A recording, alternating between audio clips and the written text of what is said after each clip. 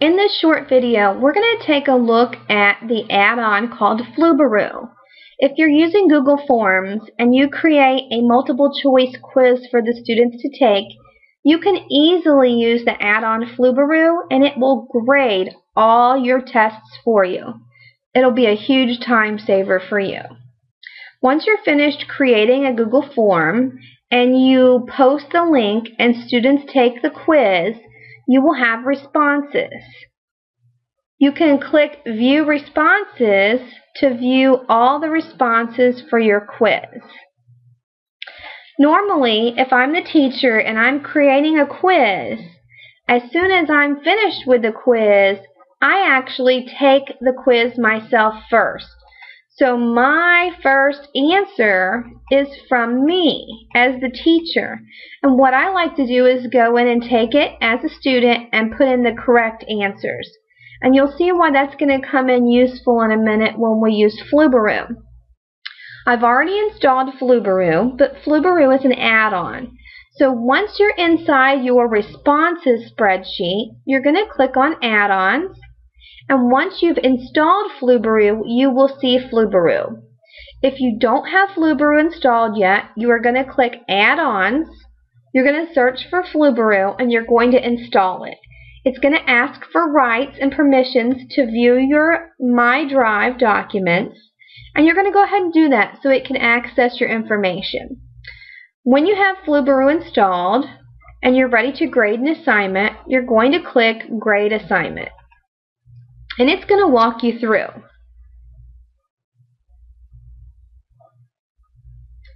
Flubaroo Grading Step 1.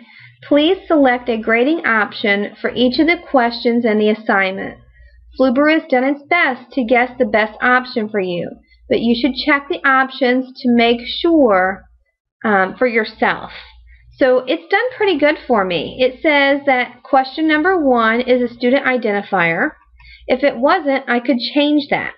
Or I could even say skip grading on a question, but this identifies the student.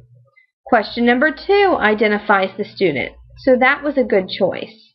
If I scroll down, it starts with all of my questions, and if I want each of my questions to be worth 1 point, I can leave it at 1 point. If I want some of my questions to be worth more, I can go ahead and change it and I can make those questions worth more. Or maybe I just have a question and I want their opinion. I can say skip grading on it if I just wanted their opinion for a question. But all of these are multiple choice questions and they are worth 1 point each. So I'm happy with that. I'm going to say continue.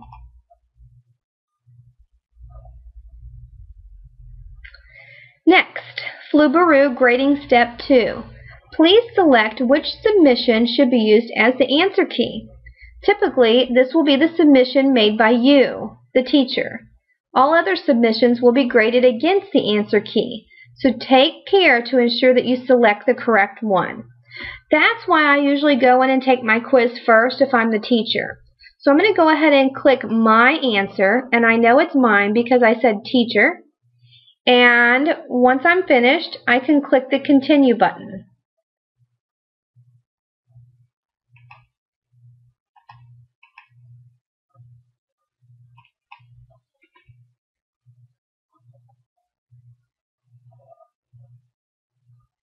Flubaroo, grading complete. Grading has completed. A new worksheet called Grades has been created for you. This worksheet contains a grade for each submission and a summary of all grades at the top. Note, the grade sheet is not meant to be modified in any way, as this can interfere with emailing grades. If you need to modify this sheet, copy it and modify the copy. Click here to view your grades. So if you notice, at the bottom of your spreadsheet, you now have a new tab. You had one that said Student Submissions, and after you ran the Flubaroo add-on, you have a second tab that now says Grades, and you can check the grade for each of your students. That's pretty cool. You don't have to spend a lot of time grading the assignment. It does it for you, and you know exactly what each student has earned So I think Flubaroo is going to save you a lot of time. I think you'll be excited to try this add-on and use it in your classroom.